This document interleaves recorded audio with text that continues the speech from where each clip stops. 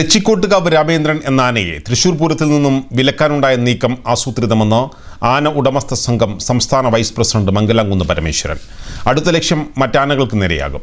ആന ഫാൻസുകാരുടെ ഇടപെടൽ ആനയ്ക്ക് ഗുണമല്ല, ദോഷമാണ് ഉണ്ടാക്കുന്നതെന്നും മംഗലാംകുന്ന് പരമേശ്വരൻ പറഞ്ഞു. ഡെൻസിറ്റി ചാനലിന്റെ ഫേസ് ടു ഫേസ് പരിപാടിയിൽ സംസാരിക്കുകയായിരുന്നു അദ്ദേഹം. ഉത്സവങ്ങൾക്ക് ആനയെ എഴുന്നള്ളിക്കുന്നത് തടയാൻ ആസൂത്രിതമായ നീക്കം നടക്കുന്നുണ്ട്. ഇതാണ് ഇപ്പോൾ തെച്ചിക്കോട്ടുകാവ് രാമചന്ദ്രന്റെ കാര്യത്തിൽ കണ്ടത്. ആനയില്ലാത്ത തൃശൂർ പൂരം സങ്കല്പിക്കാനാവുമോ? തൃശൂർ പൂരത്തെ തകർത്താൽ മറ്റ് ചെറിയ ഉത്സവങ്ങളെ തകർക്കാൻ എളുപ്പമാകുമെന്നും മംഗലാംകുന്ന് പരമേശ്വരൻ പറഞ്ഞു.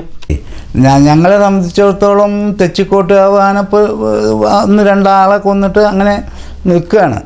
അതൊരു ഇഷ്യൂ നിൽക്കുന്നു. പക്ഷേ ഈ പലവരുടെയും ഉദ്ദേശം കേരളത്തിൽ അല്ലെങ്കിൽ ഏഷ്യയിൽ തന്നെ ഏറ്റവും ഉയരം കൂടിയ ആനയും ഏറ്റവും ഫാൻസുള്ള ആനയാണത് തെച്ചിക്കോട്ടുകാവ് രാമേന്ദ്രൻ. അപ്പോൾ അതിനെ മുടക്കിയാൽ അടുത്ത സ്റ്റെപ്പ് വരെ നമ്മുടെ ആനകളിലേക്കാണ് മുടക്കാൻ. അല്ലെങ്കിൽ വേറെ ആനകളൊക്കെ ഈ കേരളത്തിൻ്റെ ഉള്ളിൽ ഓരോ കാര്യങ്ങൾ പറഞ്ഞാൽ ഇപ്പോൾ ഒരു 100 ആന 150 ആന എഴുന്നള്ളിപ്പിനെ പറ്റുന്നുണ്ടാവുള്ളൂ. മറ്റുള്ളതൊക്കെ മുടക്കേണ്ടി വരും, എന്തെങ്കിലും ചെറിയ ചെറിയ ഇതുണ്ടാവും. അപ്പോൾ എന്താ വെച്ചാൽ പ്രധാന ഉത്സവമായ തൃശ്ശൂർ പൂരം ലോക ഫേമസ് ആണ്. അതിനെ കൊണ്ട് ഇല്ലാതാക്കി കഴിഞ്ഞാൽ പിന്നെ ഇവിടുത്തെ മറ്റുള്ള ഉത്സവം ഇല്ലാതാക്കാൻ എളുപ്പമാണ്. അപ്പോൾ അതാണ് ഹെഡിലെ പിടിക്കുന്നത്. ഇതിലെ തന്നെ ഈ വിഷയം വന്നപ്പോൾ അതിന് കുറച്ച് വ്യക്തികൾ, ഒരു വിരലിലെണ്ണാവുന്ന വ്യക്തികളെ കേരളത്തിൻ്റെ ഉള്ളിലെ ഇതിനു വേണ്ടി പ്രവർത്തിക്കുന്നുള്ളൂ. അപ്പോൾ ഈ ഉത്സവത്തിൻ്റെ ഒരു പ്രധാന ഘടകമാണ് ആന. അത് തകർക്കാൻ ശ്രമിക്കുന്ന ഒരു വിഭാഗം നമുക്കെതിരായിട്ട് ഈ ഉദ്യോഗസ്ഥന്മാരെയും നമ്മുടെ ഇവിടുത്തെ ഇവരെയും തെറ്റിദ്ധരിപ്പിക്കുന്നുണ്ടോ എന്നൊരു സംശയം. അത് ബോധപൂർവമാണ്. ആന ഫാൻസുകാരെ കൊണ്ട് യാതൊരു ഗുണവും ആനയ്ക്കില്ല. എന്തെങ്കിലും പ്രശ്നങ്ങളുണ്ടായാൽ ഇവരെ ആരെയും കാണാറില്ല. ആനയ്ക്ക് ഇല്ലാത്ത ഗുണങ്ങൾ പോലും ഇവർ പെരുപ്പിച്ച് കാണിക്കുന്നു. ഇത്തരം പബ്ലിസിറ്റി ആവശ്യമില്ലാത്തതാണ്.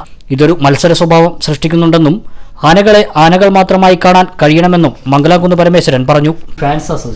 ഈ ഫാൻസ് അസോസിയേഷന് താങ്കളുടെ അഭിപ്രായത്തിൽ ആനകൾക്ക് ഗുണമാണോ ചെയ്യുന്നത്? അവരുടെ ഇടപെടൽ എങ്ങനെയാണ് താങ്കളെപ്പോലുള്ള ഒരു ആന ഉടമസ്ഥനെ സംബന്ധിച്ച് നോക്കിക്കാണുന്നത്?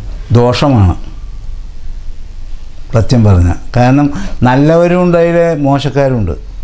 നല്ലവരെന്ന് പറഞ്ഞാൽ നന്നായിട്ട് ആനകളെ പറ്റി അറിയാവുന്നവരും ഇതായിട്ടുള്ള പലവരുണ്ട്. ചിലർ ഈ ആനകളിപ്പോൾ ഞാൻ ഇപ്പോൾ കാസർഗോഡ് ജില്ലയിലെ, കണ്ണൂർ ജില്ലയിലെ, പിന്നെ തിരുവനന്തപുരം ജില്ലയിലെ ഒക്കെ ഇതിൻ്റെ ഫാൻസുകാരുണ്ട്. ഇപ്പം നമ്മുടെ ആനയുടെ അല്ല, ഈ ഇങ്ങനെയുള്ള ഓരോ തെച്ചിക്കോട്ടുകാവ് ആനയുടെ ഈ ആനയെ കണ്ടിട്ടും കൂടി ഇല്ലാത്തവരെ ചിലർ ഈ നമ്മളെ പറ്റിയിട്ടും ആനയെ പറ്റിയിട്ടും മോശപ്പെട്ട അഭിപ്രായങ്ങൾ എഴുതും.